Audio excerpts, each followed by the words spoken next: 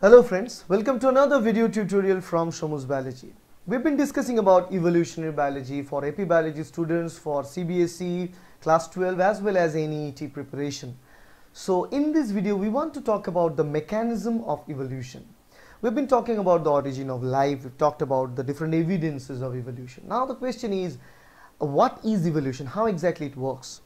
Now the evolution idea, in a general terms, if you ask any layman, they say that evolution means obviously we are looking at complex organisms forming from simpler forms. So we are going to the complex, we are going to the modified organism from the ancestor. That's quite the idea. From the ancestor we are producing different variations branching from the ancestors. But the question is how exactly this evolution works. And the idea of evolution was explained by Lamarck, and then it was explained by Darwin.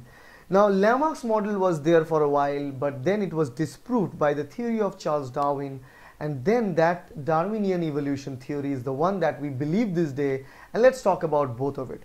So first of all, I'll explain this idea of evolution just like the very classic example of giraffe's tall neck. Why exactly giraffes have tall neck and how exactly they ended up in such a tall neck. Now first of all, let's talk about the Lamarck's idea. Lamarck's idea. So Lamarck's idea of evolution, then we talk about the Darwin's idea about evolution. The Lamarck's idea was the idea of inner want, and the idea of Darwin is the idea of survival of the fittest and natural selection. Survival of the fittest by natural selection. So these are in a nutshell what this idea actually is. So let me explain each of this for you. Lamarck's idea or idea of inner want states that, let's say in a forest, let me explain this with a scenario here, before and after. Okay, so this is before, this is after. Same way here for Darwinism, we'll also talk about the before and we'll talk about the after. Okay, and remember one thing, I cannot draw like giraffe literally in this picture, so I'll just explain this with dots. So let me take the color as well here. Okay, I will say the dots. So black dot means short-necked giraffe and a red dot means tall-necked giraffe. Let me, black dot means short-necked and red dot tall-necked.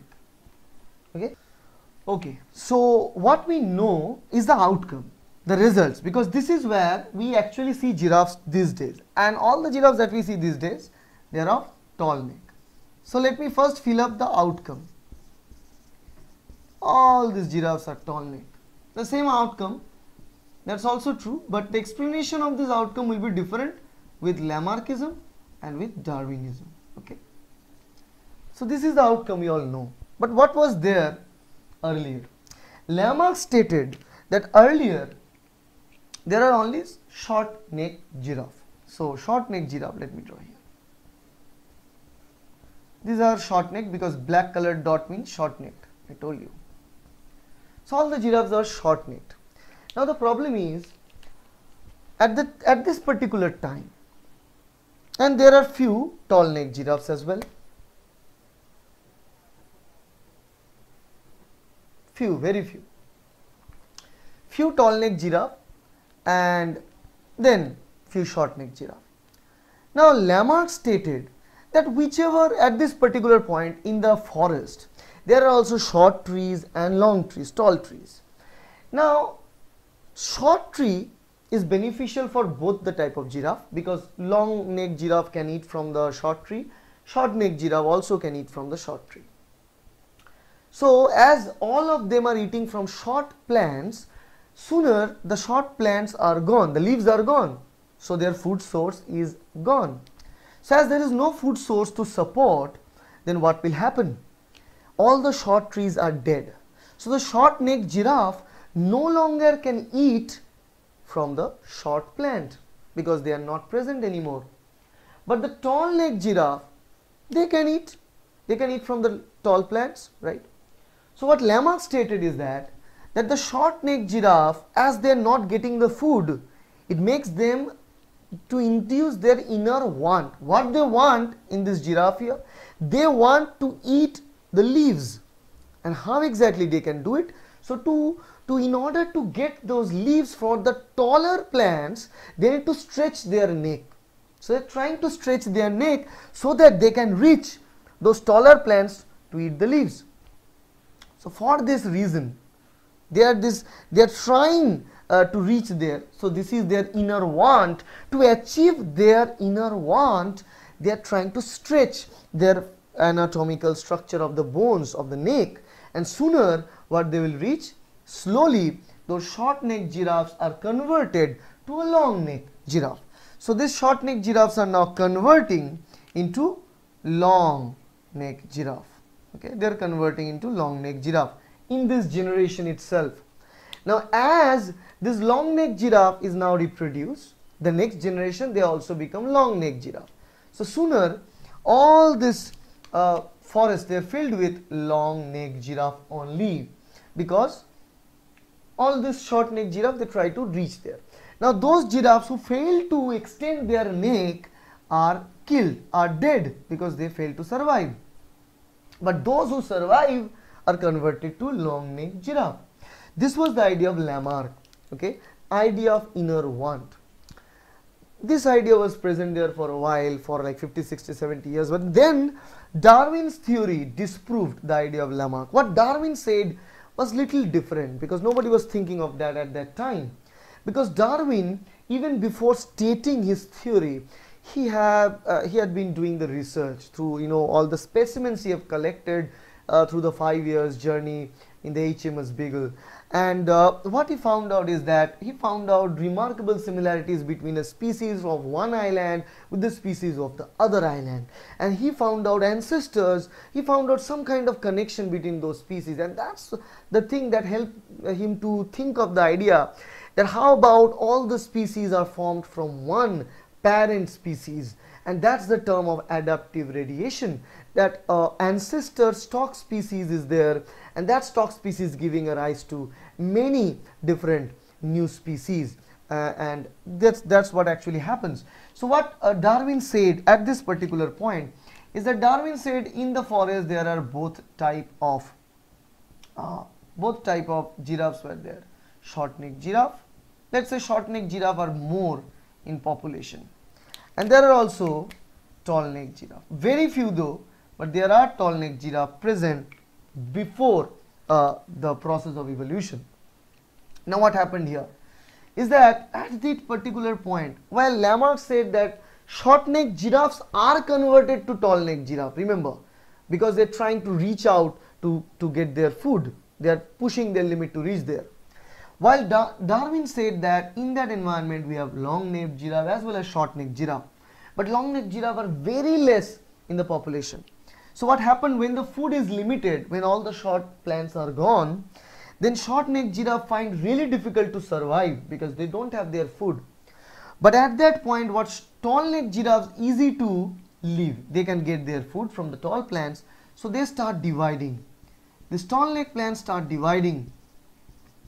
Tall-necked giraffes start dividing and making more of a tall-necked giraffe, and short-necked giraffes are dying because they are not receiving their food.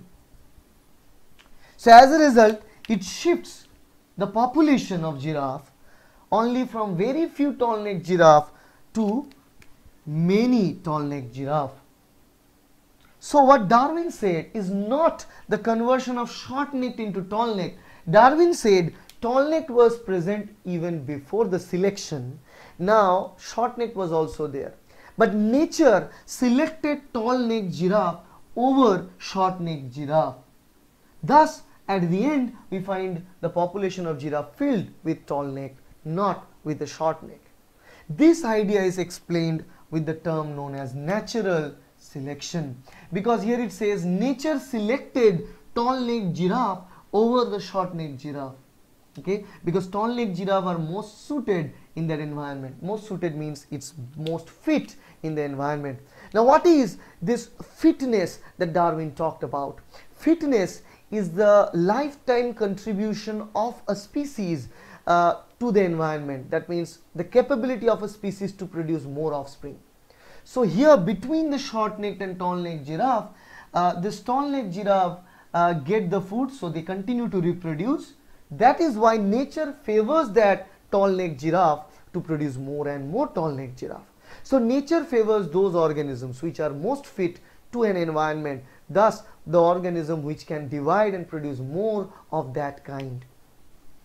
So that is the idea of Darwin and the idea of Lamarck, the difference. So this is the mechanism now. Now we understood that this is the actual mechanism of how evolution works. Now this mechanism of natural selection can shift one or two different type of physiological properties into different dimension, because we know that a physiological property of an organism can have different range. For example, if we talk about a tail of different animals, because mammals have tails, so the tail can be short, the tail can be moderate, the tail can be long. Now this natural selection sometimes can shift an organism from one extremity of the morphological property to other extremity of the morphological property. So let's say a cat used to have a very short tail, but now due to a natural selection event, the cat is having a long tail. How? Let us explain this here. So this is when we explain the type of natural selection. So in this case, the natural selection process that we'll discuss based on the idea of tail. Okay, so let's talk about tails. Let's first talk about a lizard. A lizard with a short tail and a very long tail. Now what we can see is that earlier in the population there are lizards with short tails. Now the problem with the short tail lizard is that the lizard can run and everything is fine, but due to the short tail, other predators are present for the lizard, and the predators can eat the lizard. Now in the population there are very few long tail lizards present. So as there are very few long tail lizards, slowly what happens is that the long tail lizards start to survive more from the predation. Now the question is why? Because let's say the long tail lizard has a tail which looks like a snake. So while the lizard is running, its tail looks like a snake, so other predators fear the lizard. So rather than eating a long tail lizard, they are preferring to eat a short tail lizard.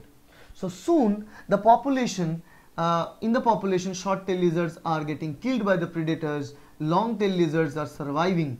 So what happens in the population? The population will be shifting from a short tail lizard to a long tail lizard. So this is a type of natural selection.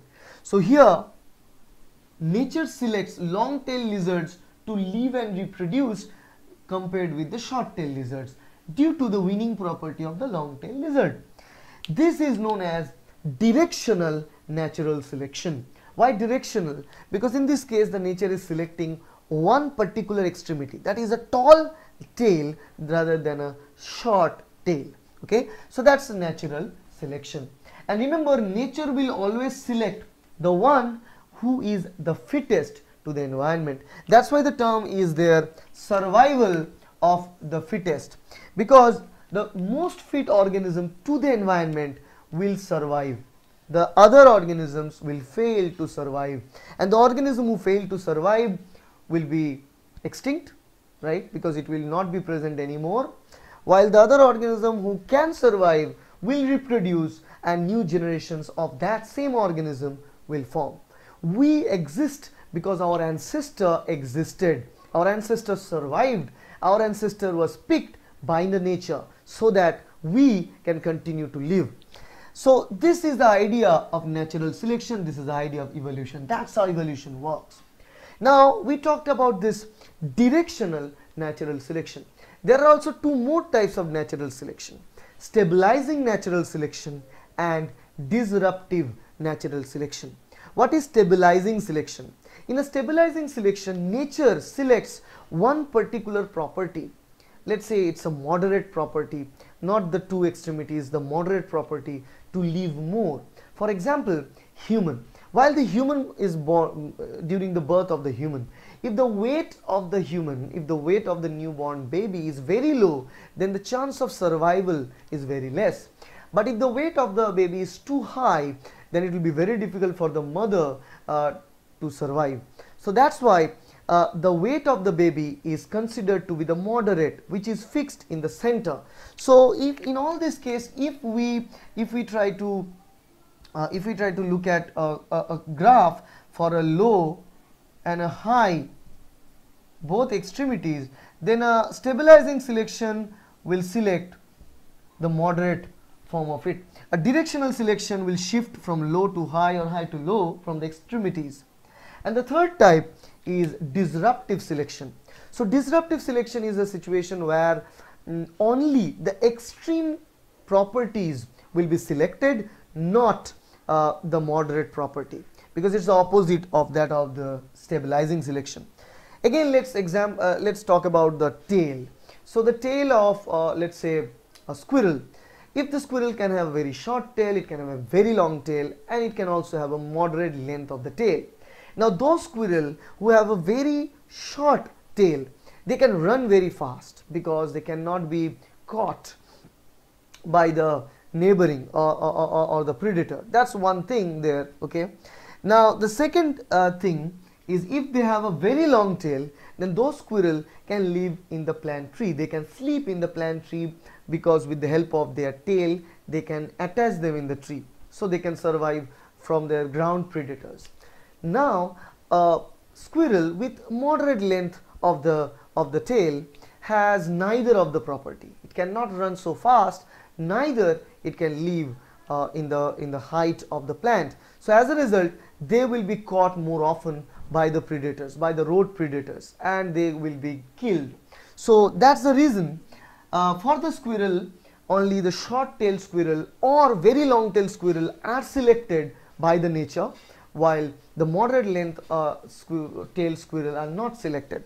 So if we look at this this disruptive selection in the graph, what we will find is it will give help and advantage to both the extremities, short tail and a long tail, and very less individual to survive in the moderate tail because it's not required. So in all this case, we can explain it with graph, and in the graph, in the x-axis we will see the morphological property, and the y-axis we will see the number of individuals in the population who survive for that particular morphology.